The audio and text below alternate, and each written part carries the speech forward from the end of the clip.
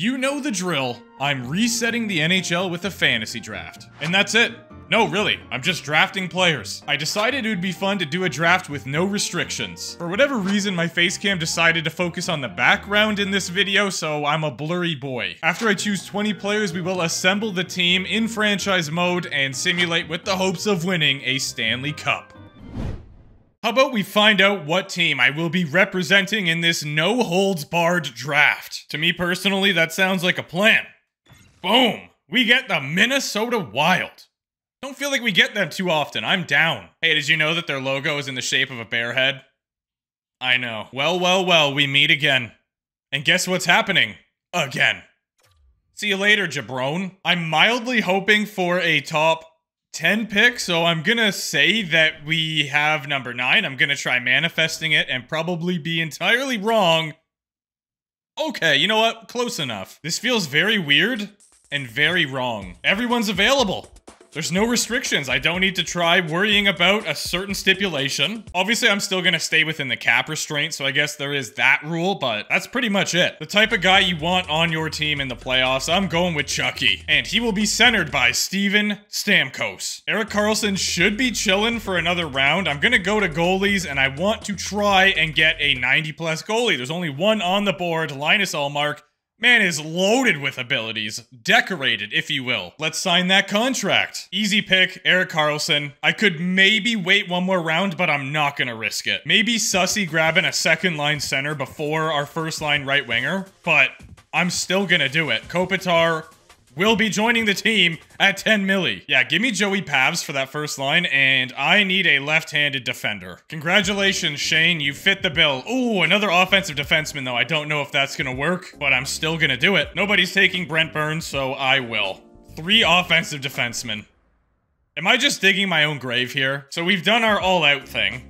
27 million left and only 8 players drafted. Gotta be a little bit more responsible from here on out, and Gus will be a winger to Anze Kopitar. Is he a right-handed defender? Yup.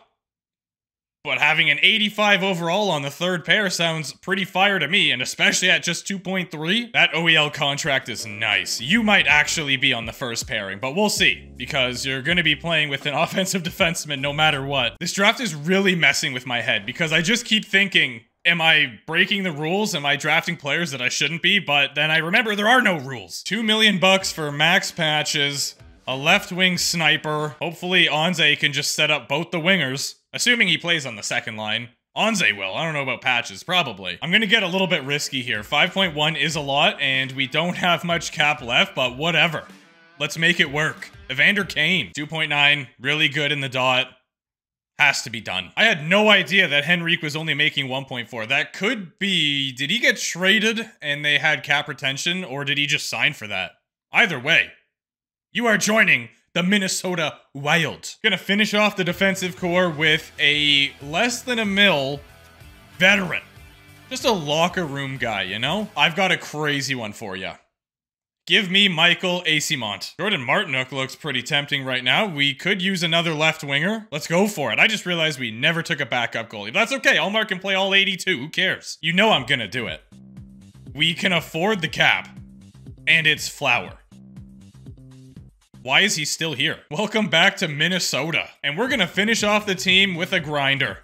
70 discipline is not ideal, but go crazy. Run around out there. This is the team we drafted with no restrictions, and I'm gonna be honest, kinda nervous. It looks good on paper. We have all kinds of player types. The defense could be questionable with all the offensive... Well, how many do we really have? Just 2, maybe 3. No more delaying. Let's get in there and hope that we have some chemistry.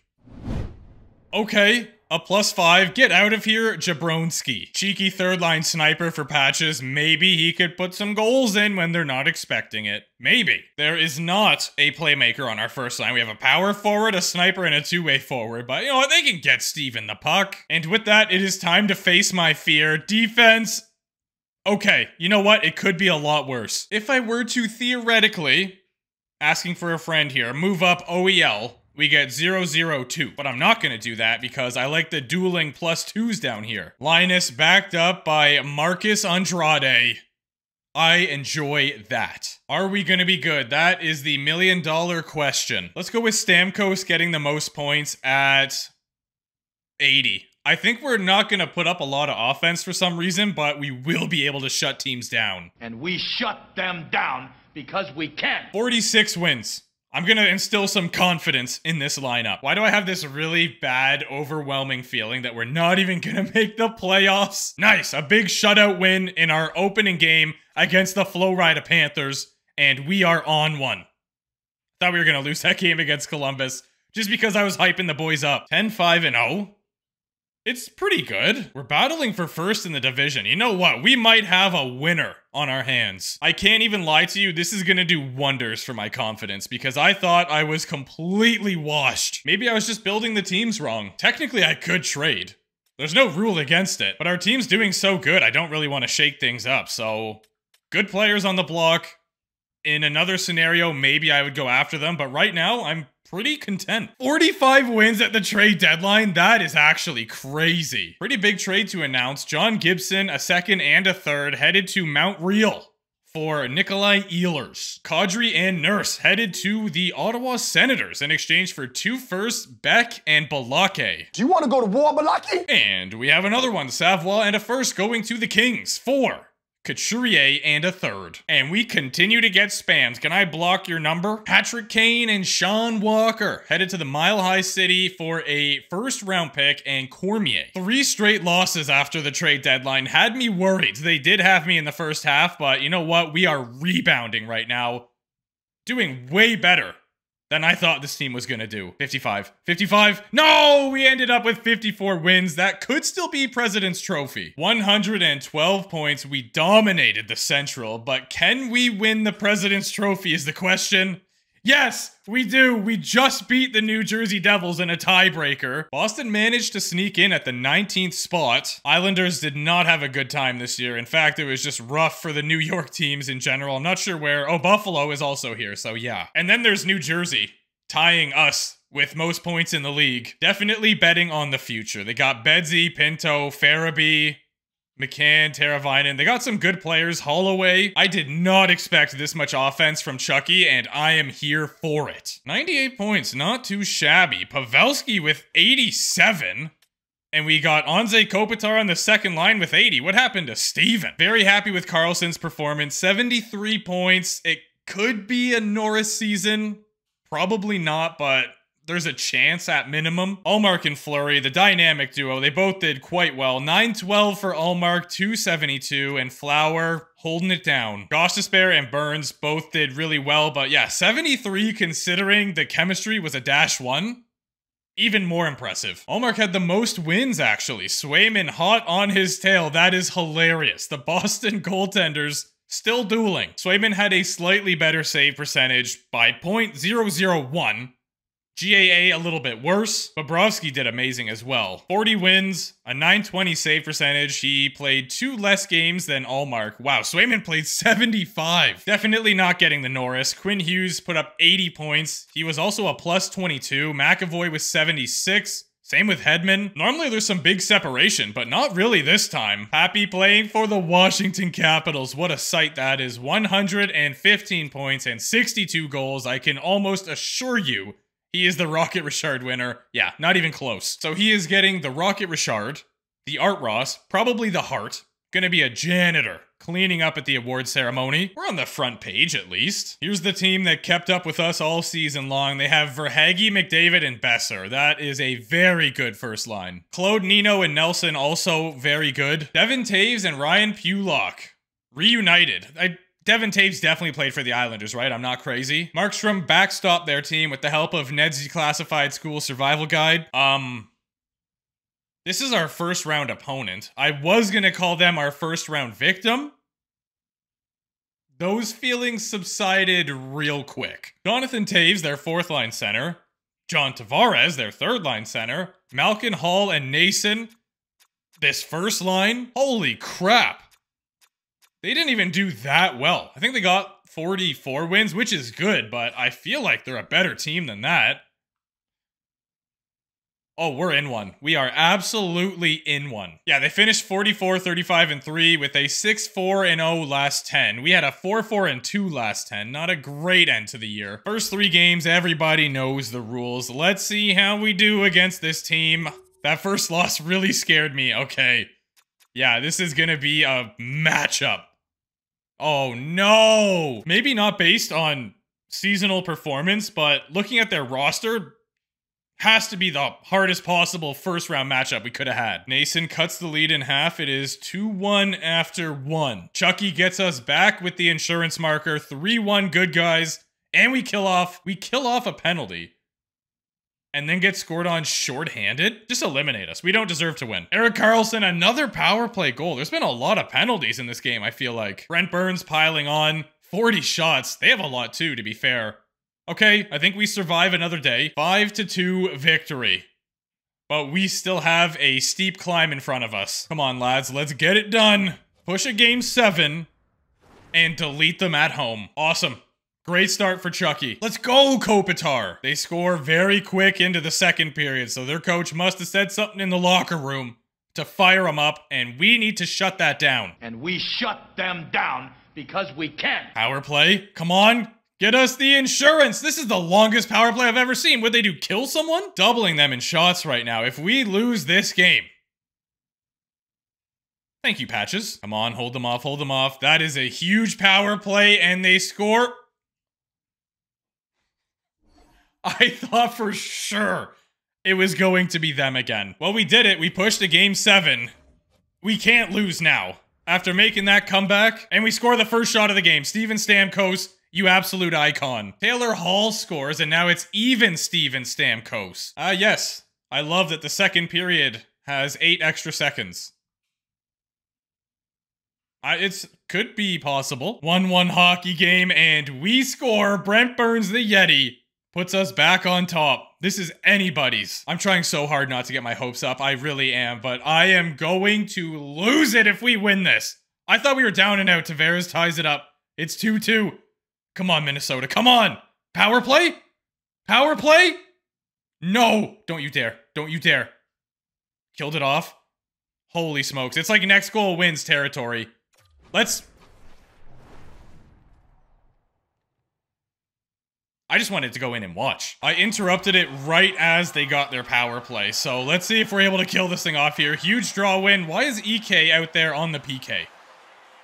I guess that's kind of my fault. Penalty's halfway over. Oh no. Oh no. Yes! Way to be there, Petrie. Good stuff. Send it down the ice. I don't know who that was, but he just got blown up. Stahl, get off the ice. You have nothing left in the tank. You're running on E. Big save. Oh, big second save. Taylor Hall got his own rebound. And Linus Ullmark said, not today, junior. Okay. We need to get this puck out. I don't like what's going on right now. 20 seconds left on the PK. They're moving this puck around. Great. That scared me. Shorthanded goal. Shorthanded goal!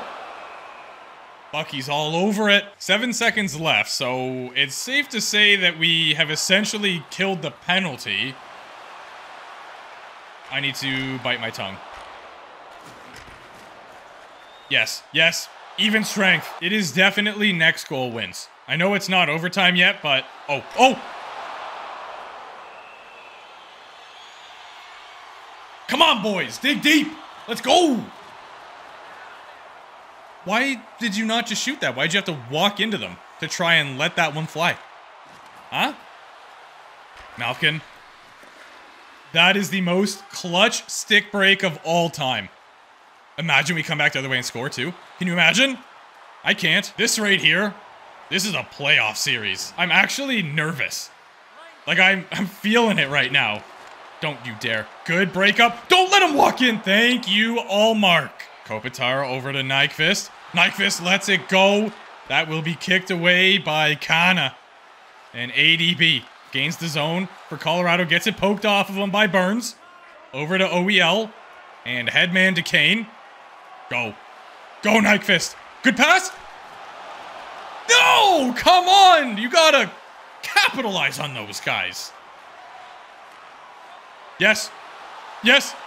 Corey Perry! No, he's a grinder!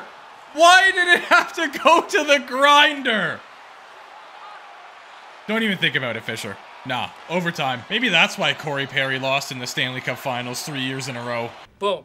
Roasted. All right, head up ice and just end this series. Delete the Colorado Avalanche. What a maneuver. That could have been cool. Probably not the time to be doing that, Chucky. But because it worked, I'll let it slide. Yes. No! Yes? No!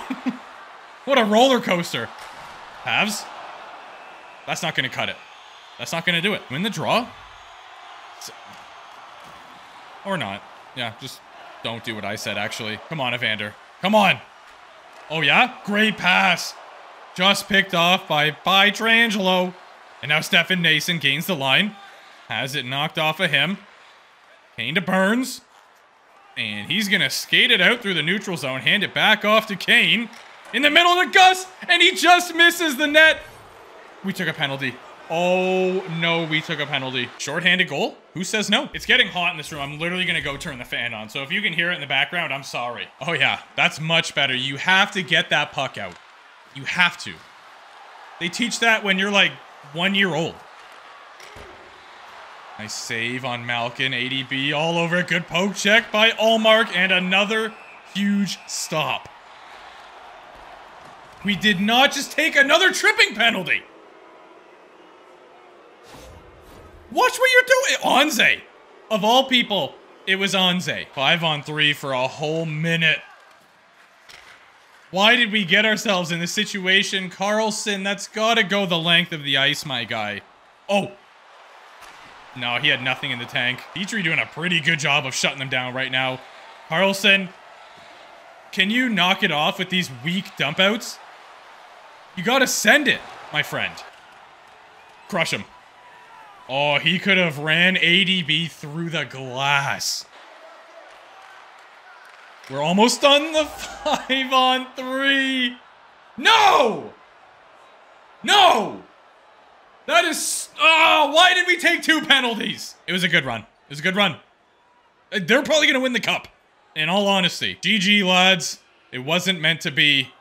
But you know what? I'm still happy with how our team performed. That actually kind of looked like Corey Perry. I'm impressed. We 100% did that to ourselves. They are in the Stanley Cup Final against the Boston Bruins. Let's go see what the Bees are made up of. Hello? How is this team in the Stanley Cup Final? This game continues to blow my mind every time I play it. They've got Moser with Carlson. Pionk. Sorokin is carrying them, I guess, maybe. 1 game at a time. I'm not sure if we are on a game day. We were not, so it's a 2-2 series. It is a 3-2 series for the Bruins, and will they close it out? They do, in fact, end the Colorado Avalanche once and for all. Springfield Thunderbirds, your Calder Cup champions. Tkachuk and Kopitar both had 9 points. Burns had 8. Pavelski 6. Stamkos did not sim that well for some reason. Linus didn't play bad. He ended with a 910 save percentage, 312, so 100% cannot blame him. Not a lot of offense from Carlson. Giordano had 4 penalty minutes. I feel like our offense must have been taking them all then. Not really. Perry had a 5. Few 4s. But I guess that is quite a bit when you think about it. Ilya Sorokin finished the playoffs with a 923 save percentage and a 257 GAA. Hellebuck also did great. Chris Letang led defenseman with 21 points. Pionk had 17. Forwards, we got Patrick Kane. Not going to be your Conn Smythe winner because his team did not win the cup. It's also not going to go to Malkin. I would like to take this opportunity to point out that it should probably go to Sorokin. And it probably won't. The Art Hart combo is not intact. Nathan McKinnon splitting it up. Okay. We do win the Norris? Yeah. Barzal gets the Lady Bang. The Calder goes to Matthew Nice. That is the first time I've ever seen him win it. I think anyway. Sorokin got snubbed. JT Miller, your Conn Smythe winner. Bobrovsky gets the Vezina and the Jennings. Masterton awarded to Gudis.